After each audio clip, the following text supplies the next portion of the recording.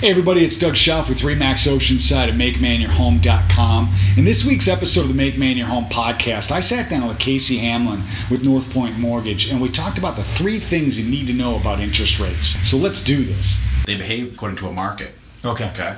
Right. So there's not like a big wizard guy there. No. We sit with them and we do a credit analyzer, which basically gives them 2 or 3 steps that they could take to improve their credit. Like when Trump got elected, rates went up 3/4 of a point that one day because it was unexpected. It doesn't reflect people think he's a bad guy or a good guy. You can check out the full episode at youtube.com/MakeMaineYourHome. You can also check it out on Facebook, Instagram, and all the social media outlets. Feel free to like it, share it, subscribe to it, and tell your friends about it. And remember, if you're going to make Maine your home, you don't have to do it alone.